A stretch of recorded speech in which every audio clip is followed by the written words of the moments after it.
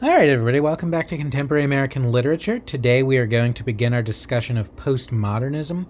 This will be a kind of a 2-week discussion as we discuss postmodernism, what the theory of it is, what the ideas are behind it, and discuss postmodern poetry this week. And then next week we want to move on to postmodern fiction. And then we'll really continue. I mean, as you'll see, it's not exactly clear what postmodernism is, but among other things, it's a period of American literature, or of world literature more generally, and it's not clear when that period ended. So we will be talking about postmodernism in one way or another for the rest of the semester as we move out of the concerns of the middle of the 20th century, that period we were in of late modernism, of realism, of what I called the existential mood. We're going to move out of that into a set of new concerns that come to dominate at least the rest of the 20th century. And then in the last weeks of the course, we're going to look at 21st century literature, which is arguably, in many ways, an attempt to get out of postmodernism, whatever postmodernism is, which will be the topic of today's lecture. So before I even go into that, so this will be a lecture on postmodernism and its ideas. Then the next lecture will be on postmodern poetry, and then next week we'll talk about postmodern fiction. But before we even do that, I'd like to just say a few words about this idea of isms, of why is it that sort of the history of literature, the history of the arts more broadly, is divided into these isms, and what do they tell us about the world, and what are the reasons to use them, and what are some of their limitations. So how did these isms come about? I think isms came about because you don't hear about isms maybe when you're talking about ancient literature. You don't hear about ancient Greek or Roman literature in terms of isms, or you don't hear about the literary periods that affect the texts of the Bible in terms of isms. They really come about in the modern period. And the reason that they come about, the idea that art is a series of these isms: modernism, realism, postmodernism, existentialism, all of these. How does that come about? I think it comes about in the modern period because one characteristic of the modern period, starting about 500 years ago, I know this was a course in contemporary American literature, but bear with me as we go back 500 years for a minute. One characteristic of the modern period is a pluralization of culture. Once you no longer have countries sort of ruled by state churches, for instance, that promote and pay for and organize the artistic productions of that country or culture, then artists are sort of free, or condemned to the other authority, of serving other interests, whether that be the general public or private patrons or whatever the case may be. And so if, let's say, you're a medieval artist and you are commissioned by the church to design a cathedral, well, what you're going to do as an artist is going to be in many ways dictated by the ideology of the church. You're not really going to put your individual stamp on something. But if, flash forward 400 years to, let's say, the 1700s or the 1800s, and there's no longer a, state church to commission you to do art. You're going to do art on your own, either to sell in an art market or to satisfy a private patron or whatever. Well, then you have a lot more of an ability to do what you want to do, sort of irrespective of these governing strictures. But then that means you need an explanation of why you're doing it. You need a theory. You need to explain to yourself why you're making art this way and not in any number of the infinite possibilities of ways. So you need a theoretical program to justify why your art looks this way, why your literature reads this way and not another way. Because with infinite possibilities comes the need for self-justification. Whereas before, in, let's say, the Middle Ages, the justification wasn't up to the artist because the artist wasn't free to define their own program. And so that is when art becomes, in the last 500, 400, 300 years, this procession of isms, starting really in the Renaissance, at the end of the Renaissance, with things like mannerism, etc. So that's why we get these isms, because you have different groups of artists at different periods of time defining their art in particular ways according to different pluralistic programs, because they're now in a culture where what art is and should do isn't dictated from above by the church or the government. So that's how it comes about that art becomes a matter of isms, and why I'm always using these ism words. Now, there's a danger to using ism words, which is the following. It's the danger that comes with any generalization. Obviously, we need generalizations to think. We can't be newly surprised at each new thing we encounter. The human mind works this way. We assign each new thing we encounter to some category, and I don't think we could function if we didn't. However, works of art, like individuals, exceed any system that we could put them in. They're more complicated than that. They have depths, they have nuances that can't be encompassed by a generalization. So the folly, the danger of applying isms to works of art is that it leads us to override what is complex and interesting and singular and individual about them, and we don't want to do that. And no work of art is purely, no good work of art is purely captured by the ism word we assign to it.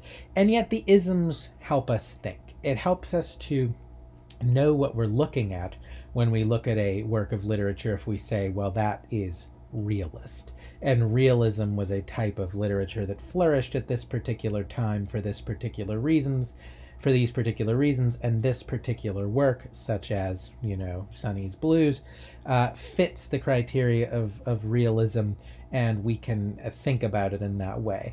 But also knowing the ways in which certain works exceed the ism to which we might want to assign them because of certain superficial characteristics also helps us to understand what's interesting about them. Just as we said, roughly John Cheever's The Swimmer seems like a realistic story because it's about everyday life. It's doesn't defy necessarily the laws of physics.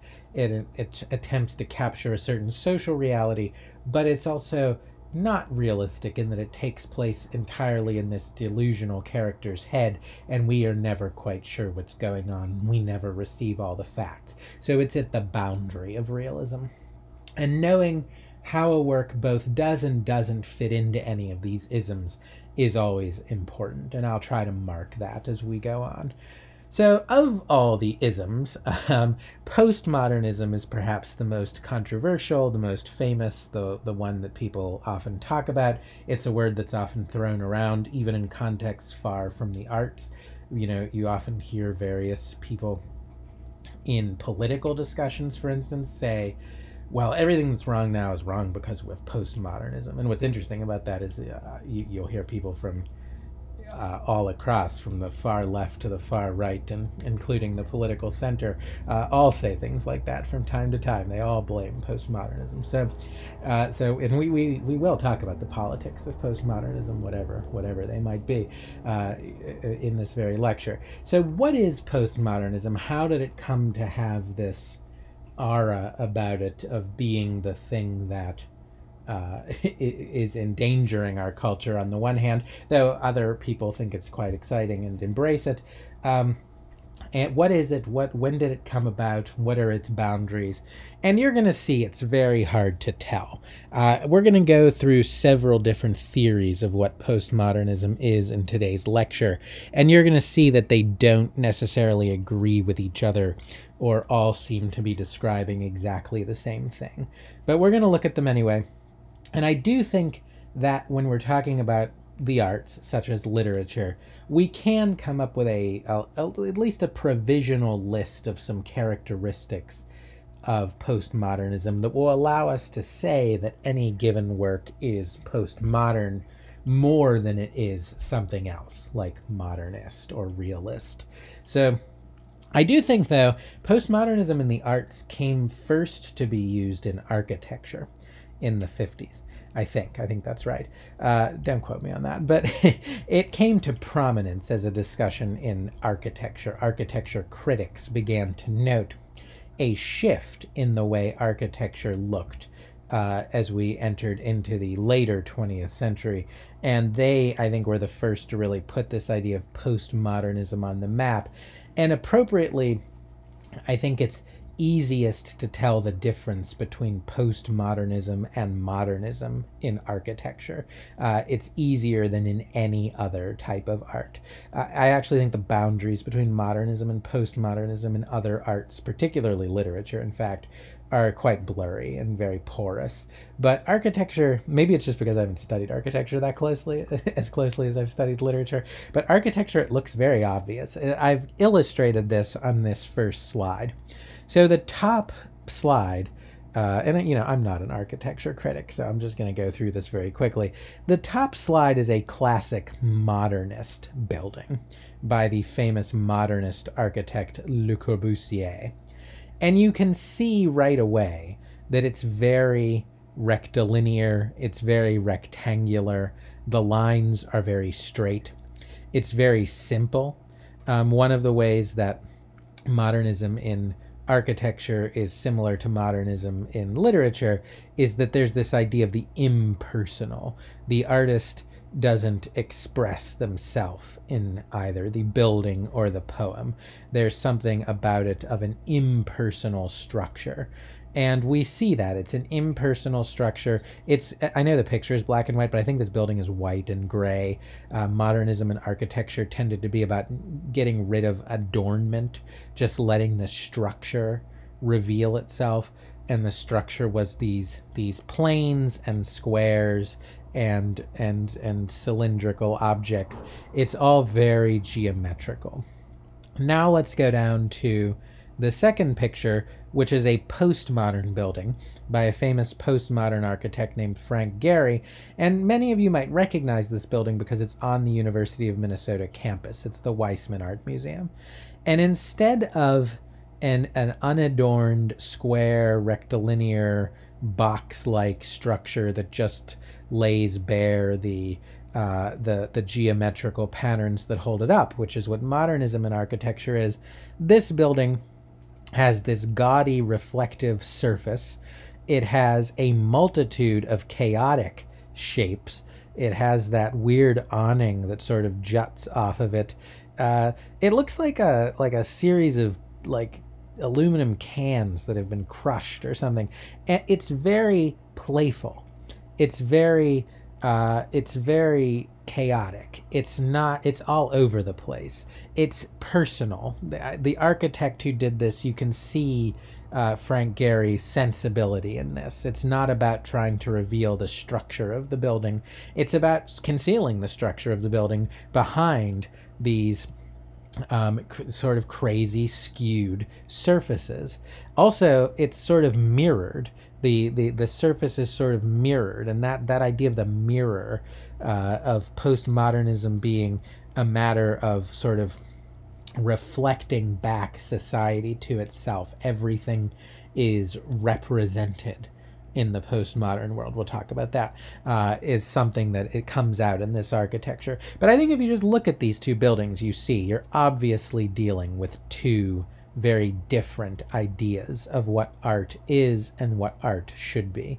As hard as it can be to assign works to categories, and as dangerous an idea as that can be in that it reduces the complexity of works of art, I wanted to give you a very clear example of two works that clearly are operating from different ideas of what they should be doing. And also probably because isms don't all coexist at once. One is dominant at one time and then it gives way to another. These two buildings are obviously informed by different historically and socially predominant ideas of what a building should be and of what art should be. So that brings us to the idea of what postmodernism actually is and what it's all about. And instead of giving you a slide that sort of lists its characteristics, I'm going to give you three ideas of what it is, given by three famous literary and cultural and critical theorists. And as you'll see, they each have a different idea of what it is. But one common denominator that they share, I guess that makes it common. See, I'm being redundant. One thing they share is that they all think it's more than just about the arts. They all think that postmodernism, unlike some of the things we talked about, like realism or even modernism, which I think was really in certain ways confined to the arts, postmodernism is about something else. It's about something broader. It's about a condition or a state that has overtaken all of Western society or industrial society or post-industrial society at the end of the 20th century. So we're not just talking about an art movement when we're talking about postmodernism, though we are talking about that as well. We're talking about something that informs, I almost said infects, every area of our society. So I seem to be talking around the subject and not talking about it, so let's try to talk about it. I want to give you three theories of what postmodernism is. The first one comes from the French philosopher Jean-François Lyotard, and he, so I'm over-pronouncing the French to be very clear, Lyotard, he wrote the famous book, The Postmodern Condition, A Report on Knowledge, in the 70s. Now, the word postmodernism starts to be used as early as the 50s to describe certain trends in the arts, but it really kicks off as something that cultural theorists and critical theorists were writing about in the 70s and 80s. And Lyotard comes out with this very influential book, The Postmodern Condition, A Report on Knowledge, which he was commissioned to write by the Quebecois government in Canada. They asked him to sort of assess the current state, because he was a philosopher and social theorist, the current state of, really, of academic thinking in an academic and social world that was more and more run by computers, that was more and more computerized. And this idea of computers and the digital is a big part of postmodernism. So Lyotard writes this report in which he says we're living in a postmodern condition, and the way he defines that is a condition in which our society can no longer believe in certain grand narratives. So here's the way what he's thinking about. He says that the modern condition, which goes back again to like the Renaissance and really comes to its really comes to the fore in the 18th century with the Enlightenment and the American Revolution and the French Revolution, and then the scientific revolutions of the 19th and 20th centuries, everything from Darwin to Einstein. He says the modern world promised us progress. It said that we would make social and technological progress that would liberate us as human beings if we just sort of let scientists and artists and philosophers and political actors go. They would reveal the truth about the world, and with the truth we could progress into a future of unlimited freedom. Everything from technological progress leading us to the kind of technological wonderlands that people were expecting in the early 20th century. You know, we'd be living in suburban houses behind picket fences on Mars, and there'd be flying cars and flying buses and all these things. Everything from that technological paradise that was promised us to the revolutions in politics that we were promised, the American Revolution bringing us to a world of unrestricted liberty and prosperity, or the revolution foretold by Karl Marx and attempted in Russia and in China that would bring us to an egalitarian utopia where everyone would be equal to every other person. There would no longer be exploitation. There would no longer be oppression. All of these things were promised us in the Renaissance and in the Enlightenment and in the scientific age up until the middle of the 20th century. And what happens in the middle of the 20th century? World War II, the rise of fascism, the turning of the communist dream into totalitarianism, the revelation that the liberal dream in countries like the United States and Great Britain and France was accompanied with brutal imperialism and racism, the realization that our technological progress has only degraded and destroyed the environment. So progress in the middle of the 20th century comes to a crashing halt. We can no longer believe these grand narratives, whether they are the scientific progress, liberal freedom, Marxist revolution. All of these things, we can't have any faith in them. They've revealed themselves to be ethically and even pragmatically invalid. Therefore, in the postmodern condition, we must be skeptical of all claims to universal truth, because that's what those revolutionary ideas promised us, which was universal truth. They knew the one right way to be, and we would march into the future behind that banner, and that's how we would be. And now we see that they led us over a cliff. So we must not believe in universal truth claims anymore, and we must focus instead on what's really true. There's a certain contradiction here. What is really universally true is that there are no universal truths, and what really the world is made up of is a diversity and plurality of cultures and peoples, and of what Lyotard, borrowing from an earlier philosopher, calls language games. Lyotard says, and a lot of postmodern thinkers emphasize language, because what they believe is that each sort of culture, and you can think of that in broad terms, American culture, or you can think of it as in much narrower terms, the culture of lawyers, the culture of doctors, the culture of computer programmers. Any culture is constituted by the language it uses, and it can't really think of anything outside of the languages it speaks, because the limits of your language are the limits of your world. That's what the philosopher Lyotard is borrowing from. Wittgenstein famously said, he said, the limits of my language are the limits of my world. And that's a central postmodern idea, that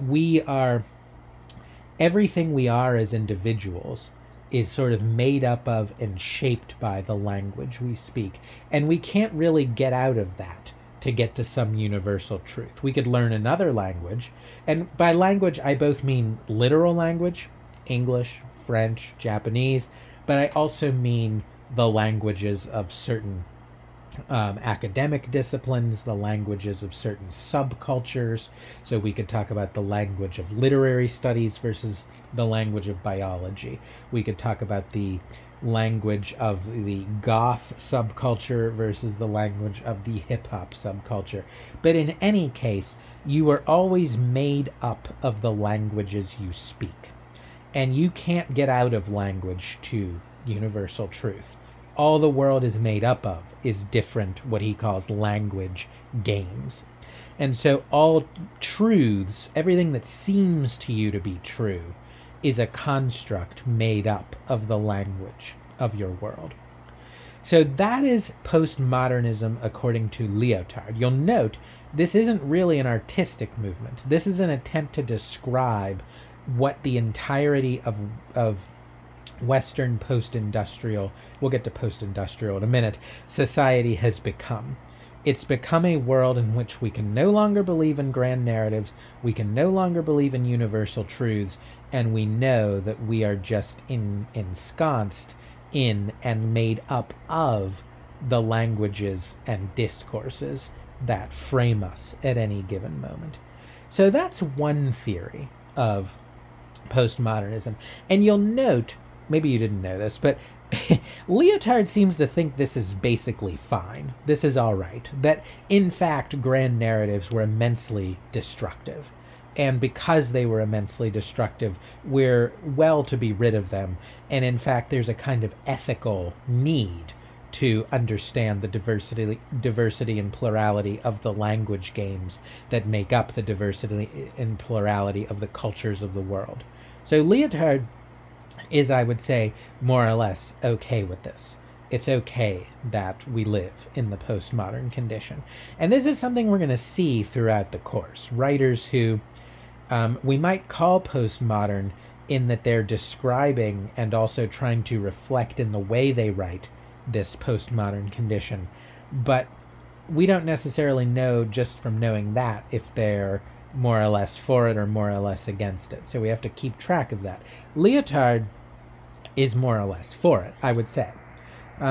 Then we come to a slightly different way of theorizing some of these same ideas. We come to Frederick Jameson, an American literary theorist. And Frederick Jameson describes, I mean, I think he agrees that a key part of postmodernism is this distrust in grand narratives and this turn to language to explain everything. But he is less thrilled about it, number one. And number two, he doesn't think it's actually a shift that just occurred at the level of ideas we have about grand narratives. He thinks that it's about the way our economy changes in the late 20th century that causes us to change our ideas. So Lyotard is coming at this from a kind of ideas-first perspective. We once believed this, then we saw that these ideas led to bad things, so we changed our ideas. More or less. I'm not being quite fair to him, but just being oversimplified.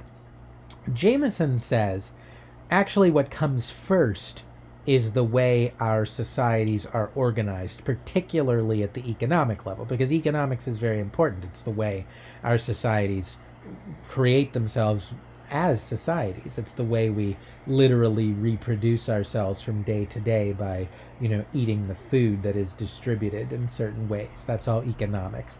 So Jameson says what happens in the late 20th century is countries like the United States and other post-industrial countries, Western Europe, Japan, etc., move to post-industrial economies where industry moves overseas, where things that used to be manufactured in the United States begin to be outsourced to be manufactured elsewhere, which really starts happening in the late 20th century.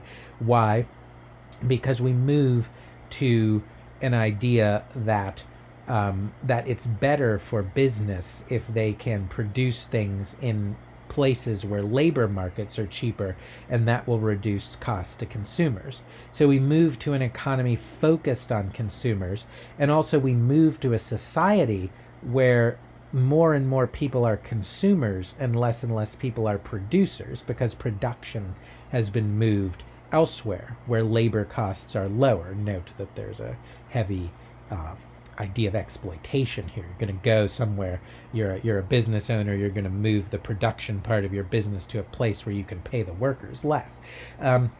So as we do this, we move from a society of producers to a society of consumers, and we move from a more national form of capitalism to a more international form of capitalism. Then what happens is I'm going to put this in, all of these writers write in very abstract terms. I'm going to try to put it in very simple terms. What happens is, as a society, we lose touch with reality, because we're literally no longer touching reality anymore. We're no longer a society that is involved in the labor process to the same extent that we were. So we no longer really have a sense of how our society even came to be what it is. Consumer society is sort of cut off from nature, from history. Why from history? Well, because if you're in consumer society, then the world presents itself to you as a series of choices, and one choice is as good as another. The only difference is perhaps the cost or the quality. But let's say, you go, we can even put this very, very simply. Let's say before the internet, you go to the mall, and there are no more malls, but the mall was the hallmark of the consumer society. There are still malls, I'm exaggerating. You go to the mall, you go to a bookstore, and books from all different eras are all on the shelf in front of you. and you pick one according to your taste. You no longer sort of have an organic sense of how of the sort of procession, the progress of history. You just sort of see everything as an equivalent choice in front of you, an experience that is totally radicalized and taken to the extreme in the online world. So all the boundaries that used to exist in society between the old and the new sort of have fallen.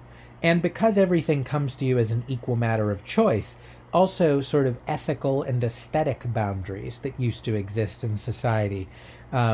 This is true, this is false, this is right, this is wrong, this is good art, this is bad art, this is high art, this is low art. All of those have collapsed because in the mall of consumer society, you can buy anything, and all that matters is what it costs. It doesn't matter if it's right, if it's true, if it's high, if it's low. You're in this timeless present where everything is suspended in the name of your free choice.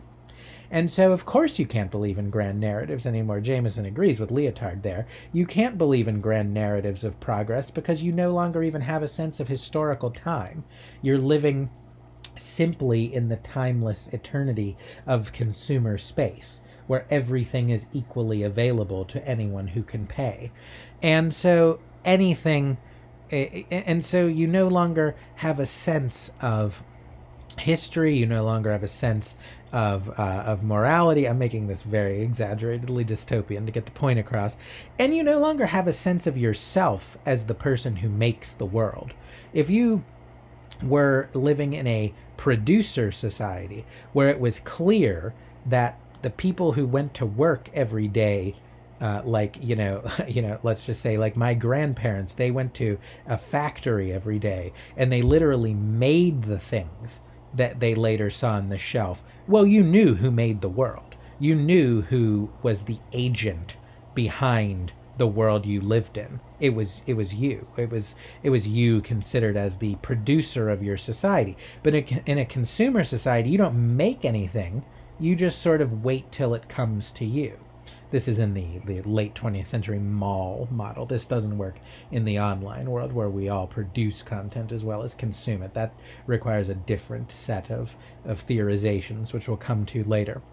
So for Jameson, postmodernism is the condition of what he calls the late capitalist consumer society. He's a Marxist, so he's using this phrase late capitalist because he anticipates that eventually capitalism will come to an end. But he started using this phrase a long time ago, and we're still having capitalism. So it's getting later and later. But nevertheless, the condition of late capitalist consumer society, that's one influential theorization. And then a third influential theorization I want to show you, we go back to a French thinker. This is Jean Baudrillard. And he said that that postmodernism was the age of what he called simulacra. And simulacra is a complicated word, but it means a copy without an original. And he says that in contemporary capitalist society, we are living, and so Leotard has a very idea-based model. We once believed this, we now believe this. Jameson has an economics-based model. We went from a producer economy to a consumer economy, and that's what changed. Baudrillard is more of a media-focused critic. He says that we have entered such an age of mass media that we live now in a world where everything we experience through its representation in media. And so media has replaced reality almost entirely, because you don't even know who you are in our society until you've sort of been formed and positioned by the media you consume. This is a little bit similar to Leotard's focus on language. It's language that makes you who you are. In Baudrillard, it's these signs circulating through media that sort of tell you what reality is and who you really are. But you never actually get out to reality. You're completely immured, you're walled in this media surround of images.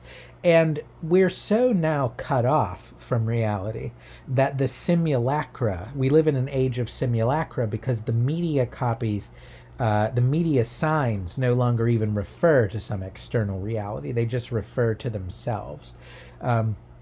Like one example might be, I sort of saw this in a textbook introducing Baudrillard's idea once, that, you go to college, you're college students, so you went to college, but before you went to college, you consumed a lot of media that said what it would be like, and what a college student was, and what a college student was like, and what the experiences you would have as a college student would be like. And so all of your experiences now are framed and shaped by that media. And Baudrillard says this wasn't always true, and it wasn't always true to the same degree as it is now. People might have gone to college 200 years ago, and they might have read a couple novels, let's say, representing that experience. But it's nothing like being inundated with endless media images on television, in movies, in online media, in fiction, in comic books, in popular music, about what that experience is like, until there's really no way to tell where your personality ends and the media that shaped it begins. And that's what it means to live in an age of simulacra. And so he also says that that's the primary function of the culture we live in now, to conceal the fact that it's wholly unreal. And it comes up with images of itself that suggest that reality still exists somewhere. And that's the form that sort of media lies take, that they lie to you, that there is still reality, but there's not. Reality's been wholly replaced, and we live wholly in an age of simulacra. His book, Simulacra and Simulation, was extremely influential on the film The Matrix, which is a science fiction movie. You might have seen it from 20 or so years ago. That was very influential, that pictured a dystopian world in which people think they're living an everyday life in the late 20th century, but really it's a delusion created in them by this machine society that keeps them asleep while it sort of feeds on them. And so this is Baudrillard's idea. If you just think of The Matrix, you'll have if you've seen The Matrix, I don't know if people still watch that movie to the same extent, you'll have Baudrillard's idea. And you'll note that Jameson and Baudrillard both give postmodernism the thumbs down, that they don't really allow it to be an ethical recognition of diversity that was previously crushed by things like fascism and imperialism, as we find in Lyotard. For them, it is really a kind of terrible dystopian prospect of the fatal cutting off of humanity from any sense of the real. And so, again, we'll have to chart this. We're going to see throughout the next few weeks in the course, not only these 2 weeks, but in subsequent weeks when we talk about the liberation movements that come out of the 60s, both the problems with living in a postmodern society, but also the things it makes available to us ethically as people. So these are all things to keep in mind. These are ways in which we can define what it is to live in a postmodern society versus a modern one that arguably all of these, Jameson and Baudrillard would say a modern society maybe had more touch with reality. Lyotard would actually say was more deluded by believing in these prior grand narratives. But in either case, there's a difference. And so, and let's look back at the image on the first slide now with these ideas in mind. So the modern idea that we see embodied in this first piece of architecture by Le Corbusier is that architecture can reveal the truth about itself if it creates simple and unadorned buildings. That's very similar to the grand narrative proposed by Lyotard, that we're getting closer and closer to scientific truth, to the realization of the good society, and in Le Corbusier, we're getting closer and closer to the realization of what a true architecture is, as opposed to a false architecture that is full of adornments that conceal what the building is actually made of. So Gehry at the bottom, Frank Gehry, throws that out and says, we can't believe in these grand narratives. We can't believe in this universal truth of what a building should be. A building should be plural and diverse and kind of what I want it to be. And so we can apply these ideas to these buildings. We can see how the way that Lyotard theorizes postmodernism can be applied to these buildings. And then similarly with Jameson and Baudrillard, well, Le Corbusier's building displaying in an unornamented way the materials that it's made out of, doesn't that show a society in much greater contact with the realities of how it is produced and how it produces itself? Here's the concrete, no lie here. Whereas Gehry says, my building is another set of reflected images in which you can see yourself in a world of freely circulating images. And whether you like it or not is up to you, and I'm not making any claims that anything is true or false. Here's just another representation. And because the surface is mirrored, it is ultimately just another representation of yourself. So that's how we can apply these ideas to works. I know this has been a long digression. This is not a course in architecture, nor am I qualified to teach a course in architecture. I've never even taken a course in architecture. I've just walked around and looked at buildings. And I didn't ask you to read any of these texts, but to understand what postmodernism is and how that informs the works we're going to read, I thought I had to do a certain amount of laying of groundwork. And the works that I asked you to read this week, the postmodern manifestos in the Norton Anthology of American Literature, didn't really explain it very well. And so I do want to talk about some of those manifestos, but not all at once. I want to talk about one of them this week, Frank O'Hara's Personism, which was his sort of explanation of what his poetry is all about. And then I want to look at William H. Gass's Medium of Fiction next week when we talk about fiction. And then I want to look at Audre Lorde's Poetry is Not a Luxury in 2 weeks when we talk about postmodernism's relation to the literature of the social movements and the liberation movements of the 60s. So I do want to talk about some of those manifestos. Other of them were kind of too short to do anything with, so I'm going to neglect some of them. So we're going to talk about O'Hara this week, Gass next week, and Lorde in 2 weeks. So I want you to keep those in mind. The main thing today, or the main thing this week that I want to focus on is the postmodern poetry of Frank O'Hara and John Ashbery. And then I want to get next week into the postmodern fiction of Thomas Pynchon, Philip K. Dick, and other writers. So in order to look at postmodern literature, we have to have a sense of what some of the characteristics of postmodern literature are. And I have 2 slides for this. These will be the final 2 slides of this lecture. The main word that's usually applied to postmodernism in literature and the other arts is irony. Irony is usually said to be the hallmark of postmodernism. And I'm going to explain why and how that works and what that has to do with what we were just talking about.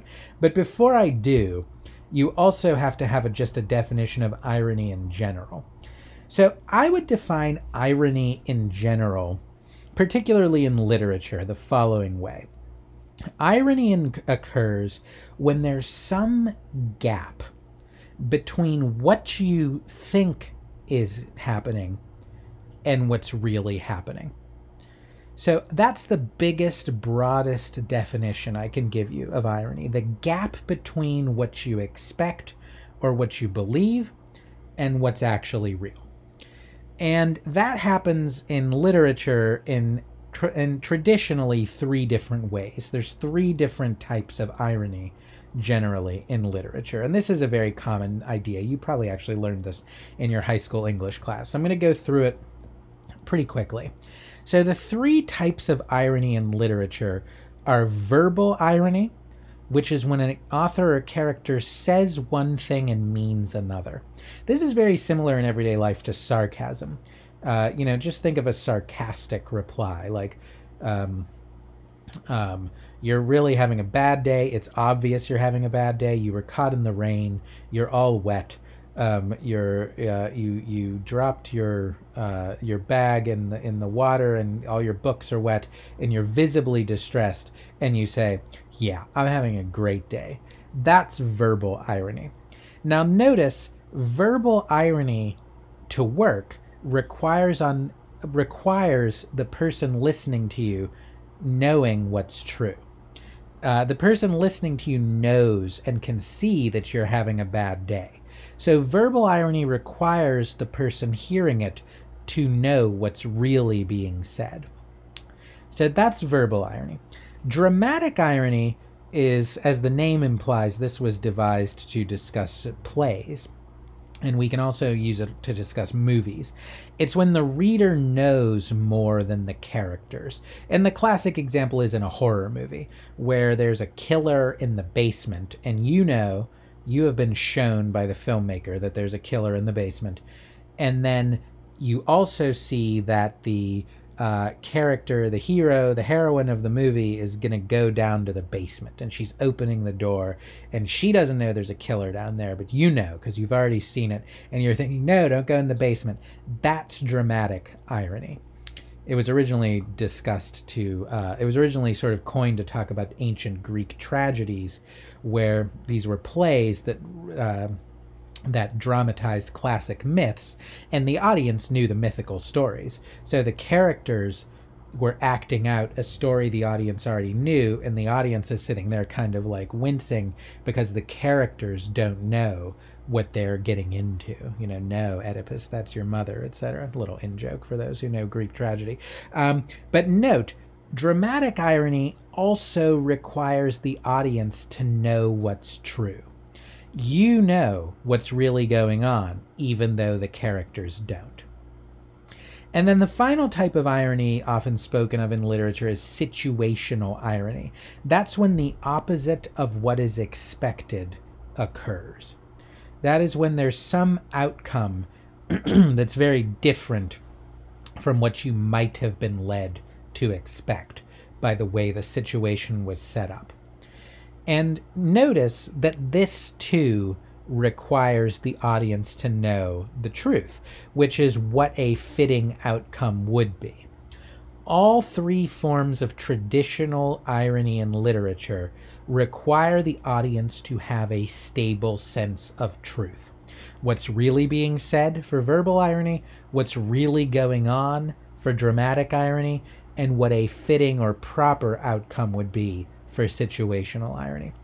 And there's irony all throughout literature from the very beginning, going back to ancient Greece. There's irony in literature. So why is irony considered the hallmark of postmodern literature? Because of the special way that irony is used in postmodern literature. Postmodern literature gets rid of that expectation of truth that traditional irony relies on. Traditional irony relies the audience to have a knowledge of what's true so they can see how irony is sort of let me put it this way.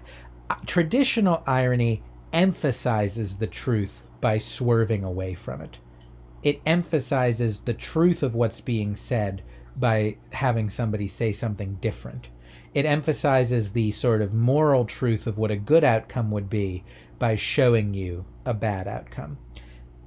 Traditional irony relies on a stable sense of truth and highlights truth. Postmodern irony in works of art and literature create a pervasive sense that nothing is true or reliable, that everything is an artificial construction or simulation of truth, and that nothing can possibly be taken seriously. That's how postmodern irony differs from traditional irony. It's as if you said, yeah, I'm having a great day, and there was no indication in any way that you didn't mean it or that you did. It simply becomes blankly impossible to tell what's true. It becomes impossible to know what's really going on in a literary work. It becomes impossible to know what the author wants you to think a happy ending would be, by disappointing you with a sad ending. All these sort of signposts to truth that traditional irony set up are taken down, and you're left in a world just of sort of suspended belief. You don't know what's true or false. And now that I've said that, isn't it clear what that has to do with the theorizations of postmodernism we've heard from Lyotard and Baudrillard and Jameson? That it's impossible to tell what's true in a consumer society cut off from what's real. If you don't know what's real, you can't know what's true. And if you are in a consumer society where everything presents itself to you as a matter of your choice, well then what's good or bad or high or low or proper or improper or true and false no longer really matter. It's just, can I afford it? Do I like it? And so all truth is suspended in this postmodern world. So that sense, if you encounter a work of literature where you can't tell what's right or wrong, what's true or false, or even, as you'll see in John Ashbery, even what's being said at all, then you're in a world of postmodern irony. And I would contrast this with the works we've read up to this point, even the difficult ones. Howl by Allen Ginsberg is not an easy poem to understand. There's lines that don't make any clear sense. But by the end of that poem, you know what he's for and he's against. He's against Moloch, which is this force of the, sort of modern rationality that's destroying his world, and he's for him and his friends who are seeking out visionary experiences that somehow are in excess of that Moloch rationality. When you read John Ashbery's Self-Portrait in a Convex Mirror, written 20 years later, it's not even clear what's being said in some of those lines, let alone what the poet is for or against. We're going to do our best. I'm going to do my best, but it's not clear at all what's even happening.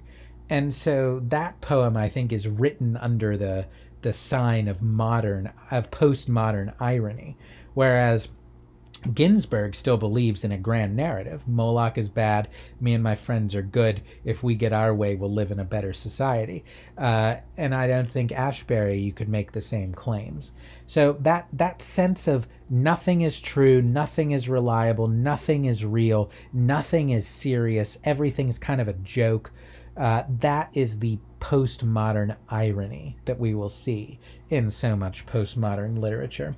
And I want to end this lecture with just a few more characteristics of postmodern literature to look out for. All of them sort of add up to that sense of irony. So the first one that I want to look at on this slide is what's called pastiche. Pastiche, and this is a French word, but you can almost sort of see the English word paste in it, and a pastiche is when a work of art borrows words, images, metaphors, allusions, genres from different domains and combines them in an incongruous way. And what do I mean by that? I mean, we're going to see next week when we read Thomas Pynchon, this is a characteristic of his fiction, that he will write fiction that alludes to classical myth and sort of religious iconography and Christian iconography on the one hand, and then he also alludes to popular culture, to sort of ephemeral TV shows and comic books, and he sort of takes all of these things and the tones that go with them, the sort of jokey tone of television sitcoms, and the visionary tone of Christian iconography and puts them into one work. So the work no longer has a uniform style or a uniform tone. It's kind of all over the place because it's a paste up of these different elements, just as in postmodern society, you're living in a consumer culture where you're being bombarded equally by signs and images from so many different domains. So pastiche is one. Related to pastiche is what I call the high-low combo. So I try to make that sound like a fast food value meal or something. But the idea is that in the early 20th century or in the 19th century or in the 18th century, there was a much more stable sense of a hierarchy in the arts. That certain forms of art were high art, and you had to know them to be educated. And if you didn't know them, you weren't educated. Poetry is more serious than fiction, which is more serious than visual media, and this kind of music is more serious than that kind of music. Basically, music you can't dance to is more serious than music you can dance to, etc. All of these hierarchies collapse in the 20th century. And this is one of those moments where you can see what Lyotard means by there being this ethical quality to postmodernism. Because all those previous hierarchies were based, among other things, though they did have an inner logic, but they were based on class. The upper class listened to this, the lower class listens to that, so this is better than that. And with this collapse in a hierarchy, it's a collapse in a social hierarchy. It's a more egalitarian society when those distinctions collapse. So cultural elements once seen divided into high culture, myth, religion, literature, and low culture, movies, pop music, comic books, etc. When these things get put together in one work, or when a work of so-called high literature sort of is referencing all these low things, or when a work of so-called low literature gets discussed as if it were completely serious and important, that's a postmodern element. And here, I think, is where you can see not a dystopian element of postmodernism, but a utopian element, a sort of classless world of the arts. That is, a world without classes in the arts. So the destruction of high and low boundaries in culture. All forms of culture become equal. An opera, a myth, a comic book, a TV sitcom, a tweet, etc. all become equalized on the same plane because they all exist in that plane of consumer culture. Next element is meta-fiction. Meta is when it's any time the work of art reminds the reader that the text is a fictional construct or artifice that is not a representation of real life, but is just a made-up form. And that goes back to, again, to that Lyotard idea of language games. In Lyotard's world, a work of art that didn't signal to you from time to time that it was a work of art would be trying to fool you into believing in a grand narrative. It would try to pass off its narrative as a real one. And yet most of the works we've read this semester so far have not been metafictional. They have just sort of posed straightforwardly as stories about things that, quote unquote, really happened. And they never sort of announce to you that they are artificial. One exception might be Elizabeth Bishop's Questions of Travel, but I explicitly positioned that as a poem which, by asking itself all of these questions about itself as a poem about travel, was sort of a poem that moves from the modern to the postmodern. And we're going to see a big difference when we get, I think, particularly to fiction. The sort of meta-fictional tricks played by Thomas Pynchon are very different from a writer like James Baldwin, who expects you to take his stories perfectly seriously as things that might really happen that tell you moral truths. Whereas Pynchon is saying, none of this really happened, bear that in mind. And that could be cynical, none of this really happened, it's all a joke. We sometimes get that in things like Frank O'Hara's poetry, but it can also be ethically serious on its own.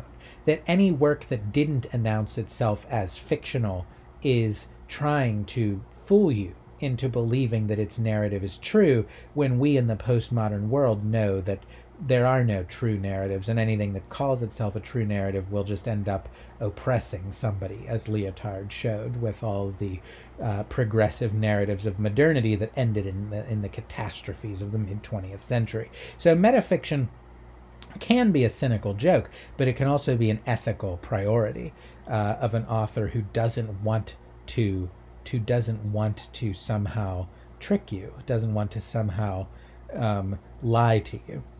And then finally, this is a term I borrowed directly from Frederick Jameson, the postmodern art and literature is characterized by a waning of affect.